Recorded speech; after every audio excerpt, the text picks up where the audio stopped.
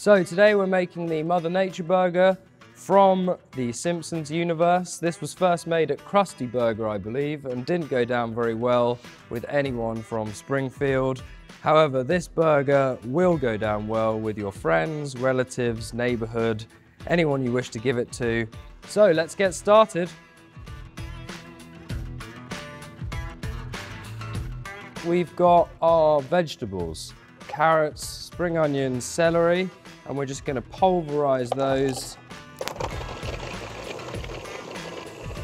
Take these, put them over in our pan, and just give them a fry off. This will put some sweetness into the vegetables. This is going to be our kind of the fattiness of the burger.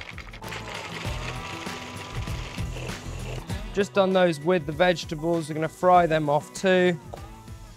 Here we've got some cooked barley.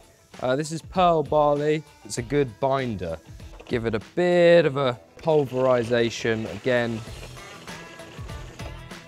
In our bowl, sticky barley, black beans, coriander, cumin, cinnamon, and then we've got tahini, again, fat content. So once your vegetables are done, get them in there too.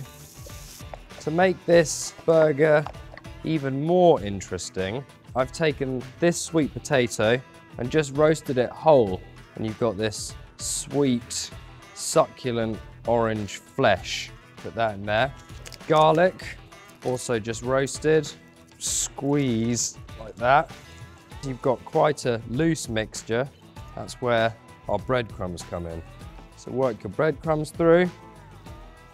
Mother Nature mince, as I like to call it. So then we just want to turn this into sort of patty or burger shapes. Mother Nature burger going in.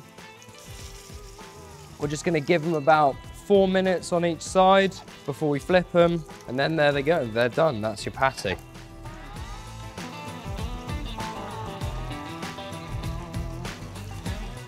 So now we're going to take our burgers out and put them on some absorbent paper, like so.